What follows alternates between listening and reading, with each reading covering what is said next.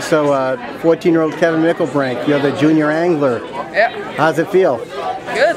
I fished with my uncle Brian, and he's a pretty good captain. So, yeah, I knew we were gonna land on some fish.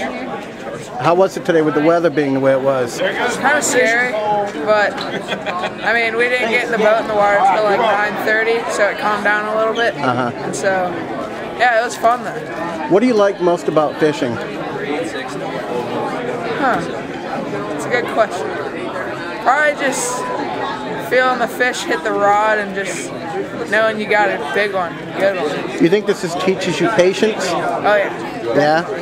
And how young were you when you started fishing? 4 years old. Yeah, 4.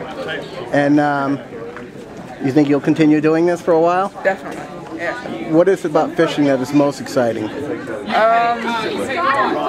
Like I said, just the rush of having a big fish on the line. You're the first, this your first tournament? This is my 3rd time in this tournament. But first win? First win. So you must really be excited. Oh yeah, definitely. Thank you. I've been waiting and waiting. Again with the patience thing. So. Well, congratulations. All right, thank you.